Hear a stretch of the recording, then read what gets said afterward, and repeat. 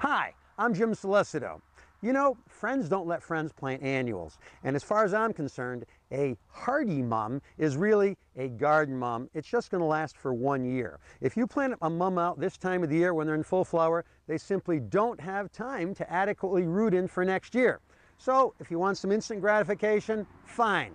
If you're looking for landscape investment, well, the value there goes with beautiful perennials. Powwow berry coneflower, this is a no-brainer. This comes back year after year, certain to attract a lot of pollinators into your garden. Look at the beautiful berry color that everybody's after.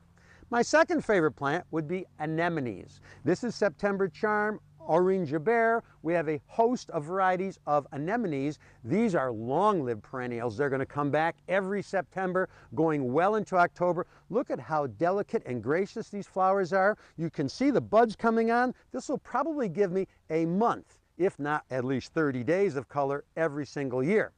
But my very favorite plant is going to be your hot lips turtlehead.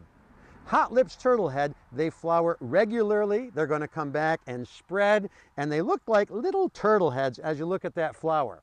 So instead of spending your money on a plant that you're going to see once, why not have a lasting investment? And so it grows. I'm Jim Solicito, and I look forward to seeing you soon.